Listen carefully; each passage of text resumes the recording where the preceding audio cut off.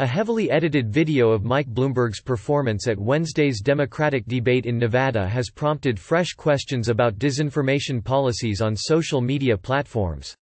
The video posted by the Bloomberg campaign to Instagram on Thursday paints a flattering portrait of the former New York mayor's widely panned debate performance, showing Bloomberg's Democratic rivals responding with an extended silence after Bloomberg says he is the only one here, I think, that's ever started a business.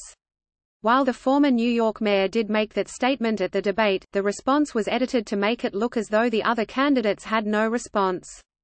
A spokesman from Twitter told The Guardian that the Bloomberg post would probably fall under a new policy that will place warning labels next to significantly altered content starting on 5 March. The feature will show a warning to people before they like or retweet a post that Twitter has determined to be manipulated. The company will also reduce the visibility of misleading tweets and provide additional explanations with them. The video does not, however, violate Facebook manipulated media policies and will stay on Instagram, which Facebook owns.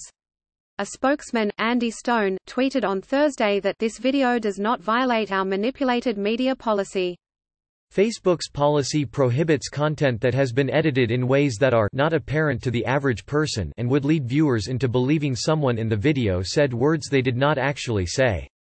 It also bans videos that are the product of artificial intelligence or machine learning that merges, replaces, or superimposes content into a video in a manner that makes it appear authentic.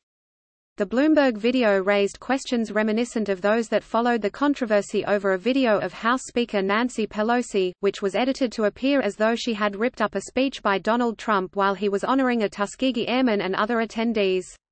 In that case, Facebook and Twitter rejected Pelosi's request to remove the video.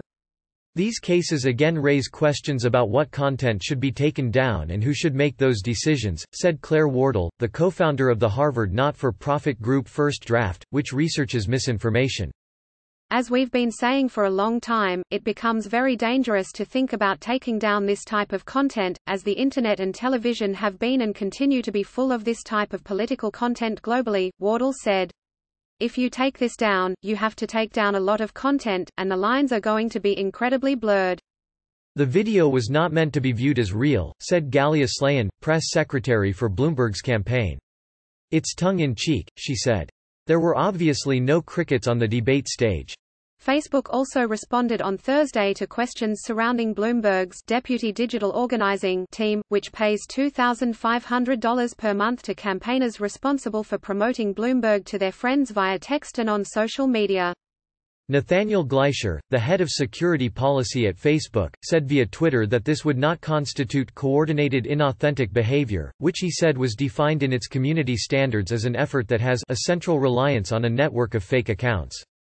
Based on the descriptions, that doesn't sound like what's happening here, the tweet said. He added that social media companies needed clearer guidance from regulators as political efforts create a gray area in terms of what qualifies as an organized attack.